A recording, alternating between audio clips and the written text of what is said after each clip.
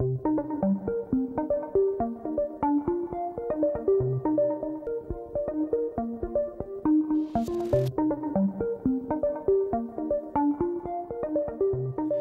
to the Power of the Platform. I'm Darren Duffy. I lead Wealth Management Business Solutions for Thomson Reuters. And today we're going to be talking about artificial intelligence in the wealth management space.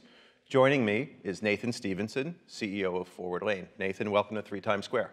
Thanks very much, Darren. Thanks for having me. At Thomson Reuters, we operate an open architecture wealth management technology platform designed to lower total cost of ownership for our customers. So we're happy that Forwardlane is part of that platform, offering artificial intelligence solutions for our wealth management customers. Can you tell us from your experience and from your research how financial services firms use artificial intelligence the most?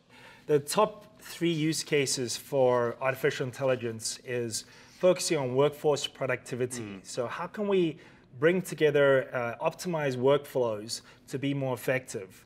Another aspect to it is personalizing communications.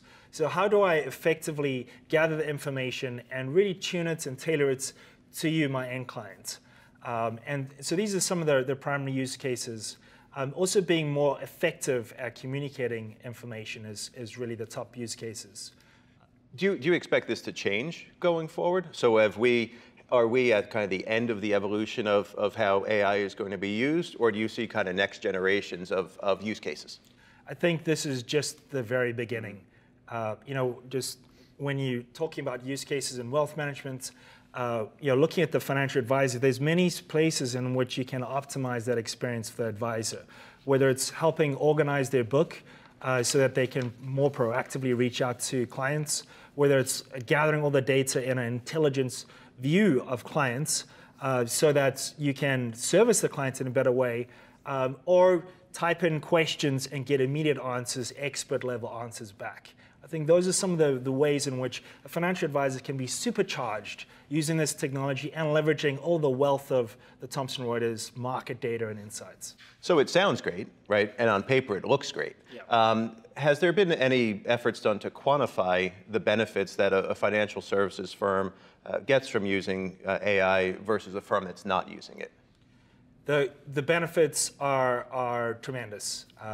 What we're seeing so far is between 18 to 20% improvements in the time available per day. So just to put that into perspective, if you're working an 8-hour day, that's giving you back a whole day a week.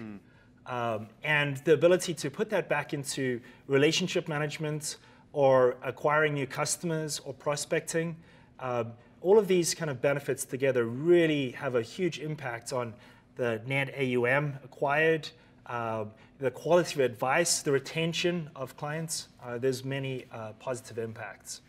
Would you say that we're at peak human? We are at peak human capacity, and peak human capacity really came from, was born out of information overload. So what happens if you're responsible for looking after 200 other people's portfolios? Do you really have the time to go through them as all the things and events are happening in the world and really go into the detail around that?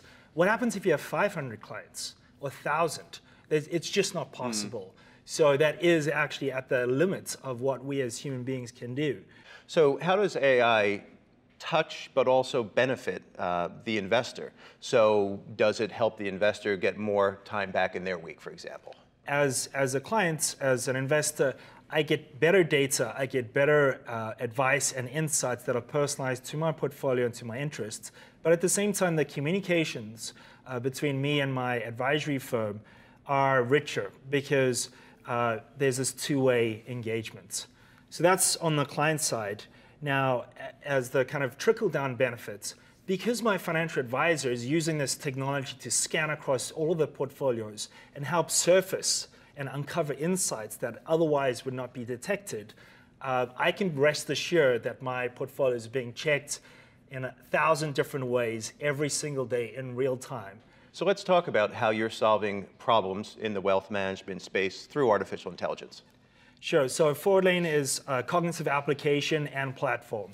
And we deploy our platform into firm infrastructure to help synthesize, analyze, and organize that information, combining qualitative insights with quantitative insights. So what this gives you is an application. And the application helps you look at your book of business, organize your day predictively, so based on things that are happening in the portfolio and in the markets, and gives you insights to share with your clients in a client view. Off the back of that, you can then do real-time portfolio optimization, recommendations with risk budgets on portfolios.